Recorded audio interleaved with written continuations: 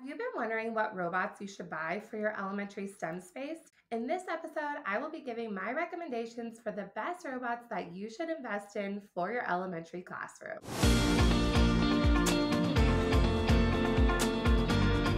When it comes to purchasing robots for the classroom, it doesn't have to be super scary, and you really don't have to buy everything at once. All of the robots that I'm going to be talking about, I am not sponsored currently by any of these companies, but of course, if you're watching this and you work for those companies, let me know because I would love to chat. But these are robots that I have used in my elementary STEM space that have definitely been worth the investment and that I could use with hundreds of students for a variety of different lessons. All of these robots have different coding languages. There are some similarities and differences that we will talk about.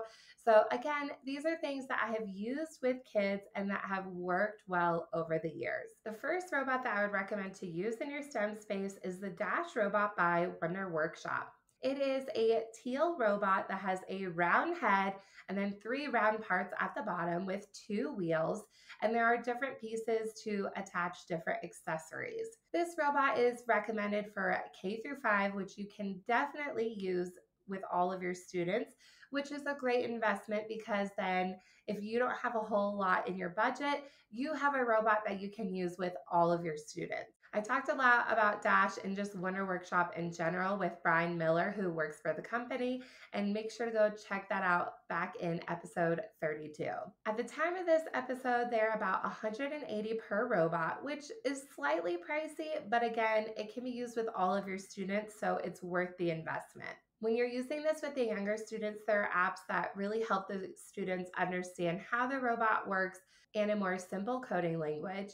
And then when you move into the 2nd through 5th graders, there is an app where you can use block-based coding to get more into that higher level coding. This robot is super durable and easy to get started with. You just unbox it, turn it on, push through any updates, and you are ready to go. Dash has a rechargeable battery that you can use their power cord, and the battery lasts for a long time. So if you're using this with multiple classes throughout the day, you might just have to charge Dash in the middle of the day, and you should be good to go the whole entire day.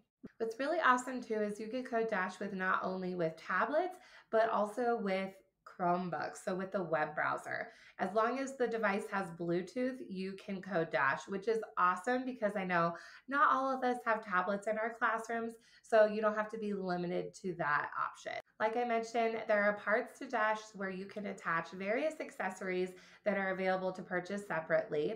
There's also these really cool simple attachments that you can put on Dash, and students can actually build with Lego bricks to help them solve their solution. Not only that, Wonder Workshop has an annual competition that you can do as an after school club and use this robot, and they have various challenges that you can have students problem solve and collaborate together. The challenges and themes change every year to keep your students excited and engaged year after year, so I definitely recommend that as an after school club opportunity. Again, this robot is so amazing. It rolls, it can make sound, it can perform different actions with those accessories. So again, if you only are able to purchase one type of robot, this guy Dash could be your go-to. You may notice there are other robots that Wonder Workshop offers. They have Dot, which is a smaller robot that doesn't move but can interact with Dash. And then they have Q, the older sibling that we like to say, that they can interact as well and can perform multiple coding actions that Dash can't currently do. But you don't need either one of these robots. You can. Dash is just fine. And if you get about 6 to 12 of these for your classroom, you will be set up. When you're first getting started with Dash, they have some coding cards that are excellent for learning the basics of Dash. There are these mini challenges that students can complete and work with groups. I love using these when I first get Dash out with my students and they have no prior background when using these robots.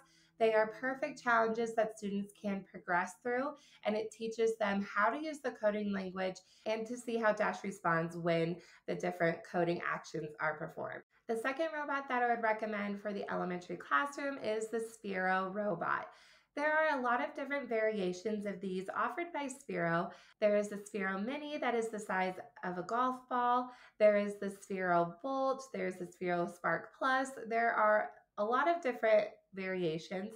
They all do about the same thing. So you could always try to purchase the newest version that they have out at the time. But this robot is shaped like a ball and it rolls like a ball. They move very, very fast. So different than Dash, where Dash has wheels on the bottom, Sphero rolls around, but it has a very similar coding language. I will say a big difference between the coding of Sphero and Dash is that Sphero can perform more tight turns and angles. So when you have more obstacle courses or things that have corners and turns, Sphero might be the best robot for this. Dash has a bit more of a personality. It's cuter, I would say. So students really connect with that it has a personality. But again, robots are things that perform an automated task. So it's really awesome that these companies have different robots and they look different. Some look like they have a personality, some don't. But either way, that's okay. The goal is to teach students that it's performing an automated task that you code it to do.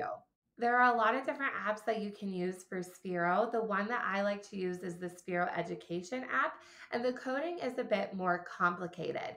So if you're looking for a next challenge for students, I would recommend using Sphero with your older students, fourth, fifth, even sixth grade, because the coding can be even more complicated.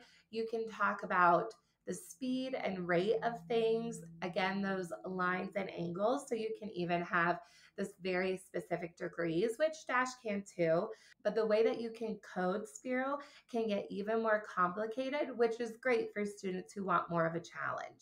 There are other offshoots of Sphero that also I would recommend looking into for your classroom.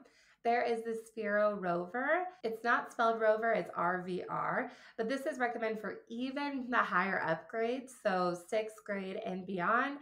So if you're a teacher who teaches K through 8, this would be a great investment for you because students would be used to the block-based coding like with the Sphero, the ball Sphero, but there is just more of a challenge when it comes to the coding and the capabilities of that robot. And it looks like a little car, so that is pretty exciting as well. Likewise, there is a younger student offshoot, the Sphero Indie, which I talked about in the holiday episode, things to buy for your classroom. And this one's really cool too because this robot reads the color codes on the cards. So you don't necessarily need a device to code that robot, but it reads the cards and then students can put the cards in a different formation on the ground. And then when that robot drives across those colors, then it will perform the action. So there's a whole line of variations. So if you have more room in your budget, I would mix this type of robot in, especially if you teach all the students in the school. It is pretty cool to have a variety of robots for students to experiment with, because if you're using the same one year after year, they might master that type of coding. Then you definitely want to mix up the lessons that you're doing. So again, if you have more room in your budget, mix these robots in so you have more variety and students can compare and contrast the type of coding and the different challenges that they'll perform in your classroom. The third best robots to use for students in the elementary classroom are robots that use directional coding. There are a lot of options for this type of coding. When I am describing directional coding, that would be the coding that uses the arrows. So this is definitely used for primary students or pre-readers where there's an arrow that shows the direction the robot is going to be moving.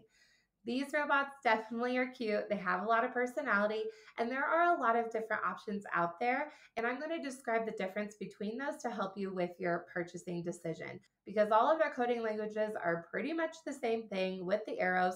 But here's the differences between those robots. The cheapest option is the Code and Go mouse. It's about the size of your fist. It doesn't use a screen, but it does use batteries that you have to replace. It's not a rechargeable robot.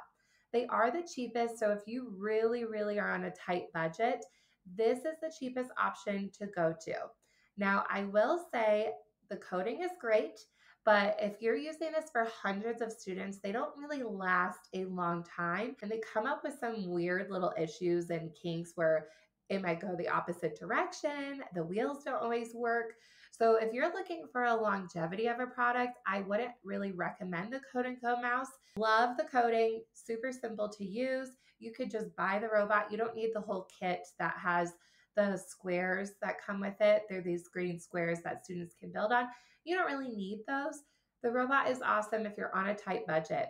If you're a classroom teacher, let's say you only teach about 25 to 30 kids, definitely invest in this Code and Go mouse. Or if you are a parent, perfect for at home.